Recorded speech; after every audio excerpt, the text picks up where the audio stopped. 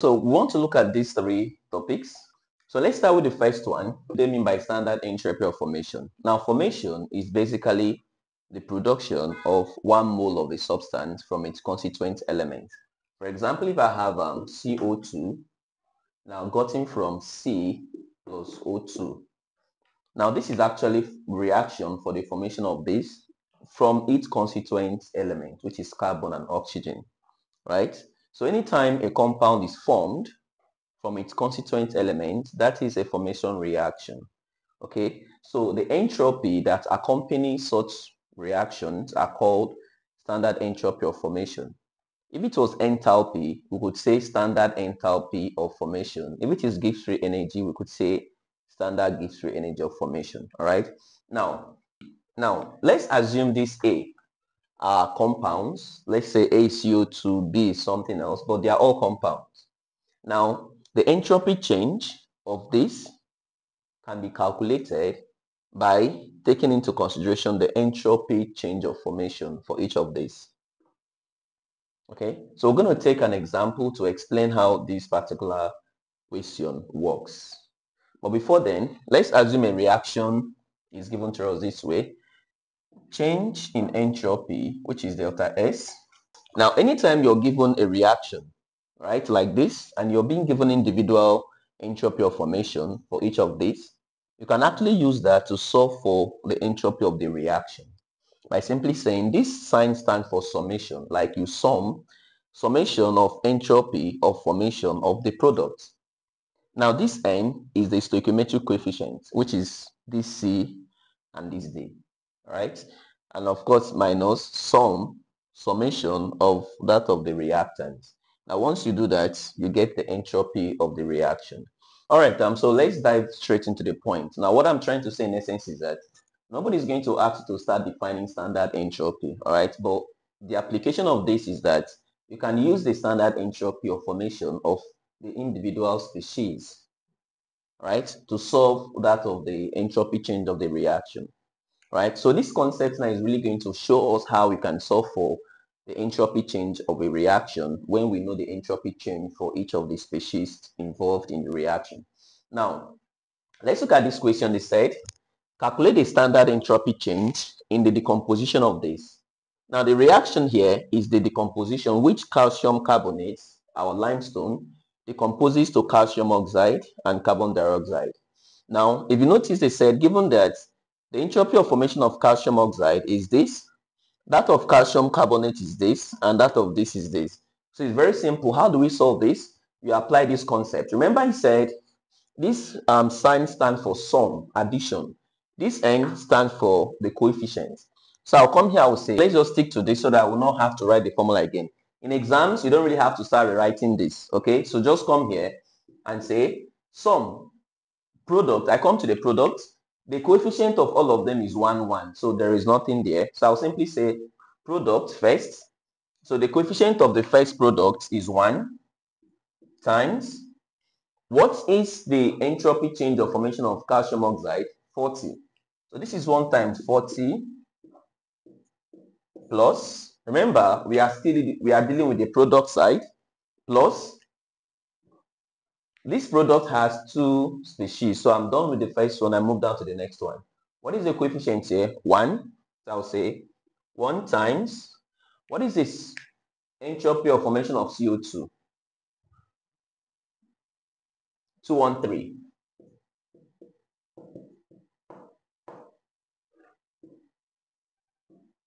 Now this is for the products. Now this sum is actually what we have here. So you actually do for individual product species and then you add it up. Assuming this guy, the coefficient here was 2, right? I would have used 2 here. Okay. Now we come down here. The reactant has just 1 species. So obviously there's nothing we're going to be adding up here. So the coefficient here is 1. So we have 1 times, what is the entropy change of calcium carbonate? 92.9. Delta S of the reaction will now give us 161 joules per Kelvin per mole. Now the unit is the same thing as what they gave us here. Okay, all right guys, we have the next topic, free energy as a criterion for spontaneous change. Now oftentimes they actually give a reaction and they say you should predict the spontaneity of a particular reaction. Now it is important for us to know that there are parameters in thermodynamics that helps us to tell if a reaction is spontaneous, and that one of those parameters is delta G, Gibbs free energy, right? Now first and foremost, what is Gibbs free energy? Now, it is called free energy and it is Gibbs. That is why it is G. This delta, this triangle stands for change. So, change in Gibbs free energy is the energy available, or Gibbs free energy is the energy available to do useful work, like not just any kind of work, but work that is very, very useful. All right. Now, we have a formula here that relates change in Gibbs free energy to enthalpy change, entropy, and temperature. All right. Now, basically, this particular formula, there are times where the condition will be standard. If it is standard, here they will put a dot, something like this, superscript, to indicate that it's a standard. All right. So just in case you don't see this or you see this, it doesn't really matter. The temperature, standard temperature is 25 degrees Celsius. Okay. So anytime you're using standard, most times you always see this. It doesn't really change this formula. Now the delta G is Gibbs free energy change. All right. Now delta H is enthalpy change. Delta S is entropy change, and T is temperature. Now, if you're asked to predict the spontaneity of a reaction, now that is to tell if the reaction is spontaneous or not. All you just have to do is to find out what the value of delta G is. If delta G, after solving for the delta G, the answer is less than 0, that is, you're getting a negative value. All right. Now, the reaction is spontaneous. Now, but if you get 0 on the dot, the reaction is neither spontaneous nor non-spontaneous, but it's at equilibrium, right? It's neither going front nor back. Now, but if delta G is greater than 0, it is non-spontaneous. Greater than 0 simply means it is positive. It could be +1, +2, and the rest of them. Now, there is a question from last year past question. They said, predict the spontaneity of formation of NO from N2 and O2. The reaction is not really necessary because they didn't really ask us to show the reaction. They only asked us to solve, to predict the spontaneity. So in exams, you don't really have to start, getting the reactions out. But for the sake of learning, I'll show us. Now you come here, formation, you put this as a product, right? Now the two elements that makes up this product is nitrogen and oxygen. You come here and put N plus O. But nitrogen and oxygen, they are diatomic. That means they cannot exist as N. They must exist as N2. Okay? So if you do this, if you balance this equation, this is what you're going to have. But they didn't really ask us to balance the equation, so we are not interested in the equation, right? So what we just need is to solve for delta G, because if you're asked to predict the spontaneity of a reaction, all right, all you just have to do is to check for delta G. If it is an electrochemical cell, if it is a galvanic cell, cell potential has to be positive. But in thermodynamics, delta G has to be negative. So we need to solve for delta G, because this is what we are going to use to tell if that reaction is spontaneous or not. Now, they gave us enthalpy change, which is delta H equals to 180.7 kilojoules. Now they gave us entropy, which is 247 joules per Kelvin, and of course they gave us temperature, 298 Kelvin. Now listen and listen very carefully. The unit has to correspond. If the unit doesn't correspond, obviously you're going to get a wrong answer. If you noticed, in the enthalpy, they gave us kilojoules, whereas in entropy, they gave us joules per Kelvin. So what you're going to do here is either you take the joules to kilojoules or you take the kilojoules to joules, right? That is, don't actually make the mistake of just solving it like that. Ensure that the units are uniform. So for us to do that, we're going to convert the kilojoules to joules. So for us to convert from kilojoules to joules, you multiply by 1000. So this is 180700 joules. Right? So the next thing we're going to do is now say delta G equals to delta H equals to this. Now anywhere you see delta H, you put this. So this is 180 minus our temperature is 298 times this.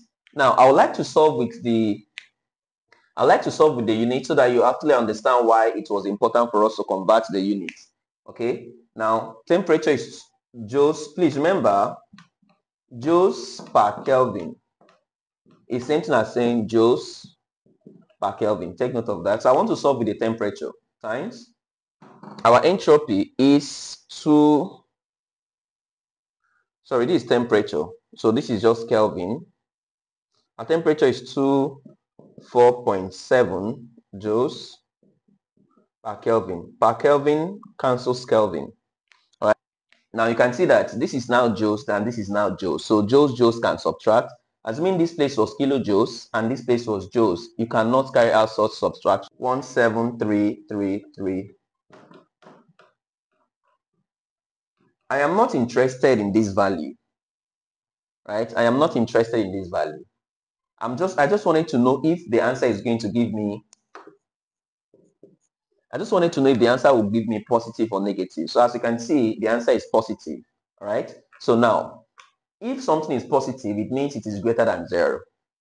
Right? Because anything positive is greater than 0. So for the fact that this guy is greater than 0, the reaction is non-spontaneous. So they ask you to predict the spontaneity of this particular reaction. This is the reaction, formation of this from this, giving us the temperature, the enthalpy, and the entropy. And we carried out delta G because this parameter is what is going to help us to know if a reaction is spontaneous or non-spontaneous. Now, after carrying out our answers, we got positive.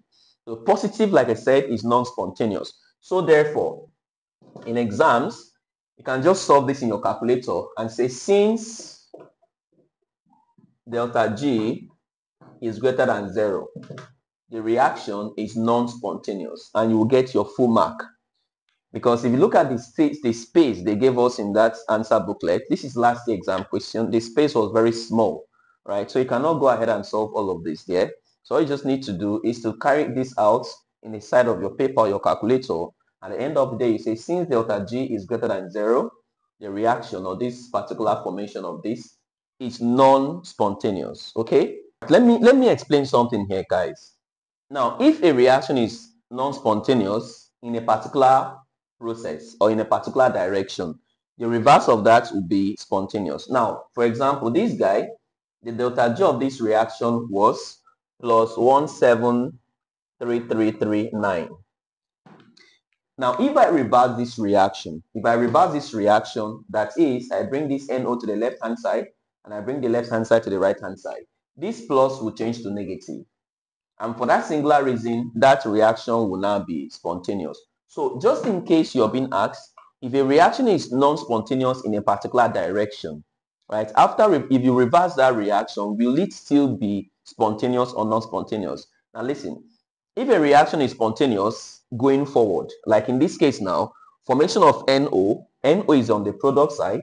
If this reaction to produce NO is non-spontaneous, if I reverse this reaction, it will be spontaneous, because the moment I reverse this reaction, this delta G that was initially plus will change to minus. Let's quickly look at this. I said the first calculation, the one we just completed, is one of the ways you can solve for delta G. Okay, so we can also solve for delta G of a reaction using delta G of the individual reactant and product. Now this is very similar to what we did for entropy of formation, right? So we also have Gibbs free energy of formation and enthalpy of formation. All right, so basically a formation reaction is a reaction that produces 1 mole of a compound from its constituent element. Now we have this particular, look at this, consider this reaction. Now A plus B giving us this. Now for us to get the delta G of this entire reaction, we're going to sum the delta G of the product minus sum that of the reactant, and we get the answer. So this guy says calculate the standard free energy change for the reaction. Now this is the reaction and these are the Gibbs free energy. Now if you noticed, delta G for O2 is 0 because oxygen exists in nature. Any substance that exists in nature, all those elements that exist in nature, their Gibbs free energy and their enthalpy of formation is always 0, apart from entropy. Entropy measures the degree of disorderliness. All right, so something existing in nature simply means that, of course, it will be disordered to a greater extent. But apart from that, Gibbs free energy of formation and enthalpy of formation of any element is always 0. Why? Because those elements exist in nature. No amount of energy is needed to create them. No amount of heat is needed to produce them. They already exist in nature. Okay, so let's solve this question briefly. They say we should find the standard free energy of this. Now, remember what I said, we are going to go with the product, delta G. The product is CO2 and water, all right? So we're going to actually be multiplying the coefficients with the values of this. This is what we're going to have. We're going to say for the product, we have 2 times, this 2 is that of CO2. Now, what is the value of CO2? 395. So 2 times 395 plus, we'll move down to water. Water is 4. Now, what is the value of water? Minus 228. Minus 228. Remember, this is a product, right? Basically, we're having delta G of formation of product minus delta G of formation of reactant. Now, let's open up the reactant side. Now, methanol is 2. The coefficient is 2, and the value for methanol is minus 166. So this is 2 times minus 166 plus 0, because oxygen is 3. 3 times 0 is 0. Okay. Now, if you noticed, all the units are the same, so there is no need to convert the units again. So when you actually evaluate that, now we have, okay, so if you actually press your calculator, if you evaluate this side, we have minus 122 minus, if you evaluate this side, we have this. So we now say minus 122 minus 332. And this becomes minus 454. Please do well to confirm the calculator pressing here. Just do well to confirm the calculator. What I just wanted to pass here is the knowledge. So if you look at this, the delta G is negative. So I can actually say that this reaction is actually spontaneous because delta G is negative. Okay.